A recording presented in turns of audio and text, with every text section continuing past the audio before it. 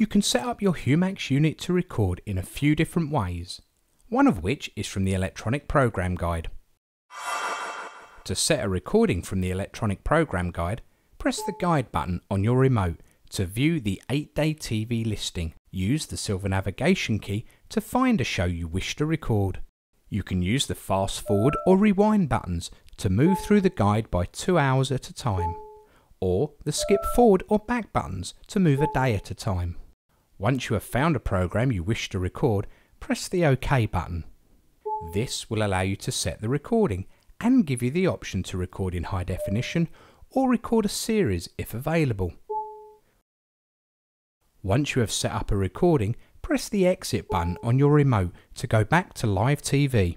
To record from the iPlate, press the I button on your remote while watching live TV to bring up the information bar.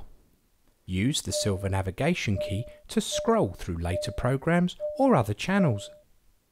If you come across a program you wish to record, press the OK button. This will allow you to set the recording and give you the option to record in high definition or record a series if it is available, all while you are watching your current program. Once you have set up a recording, press the exit button on your remote to close the iPlate. To record the program that is currently on, press the record button on your remote.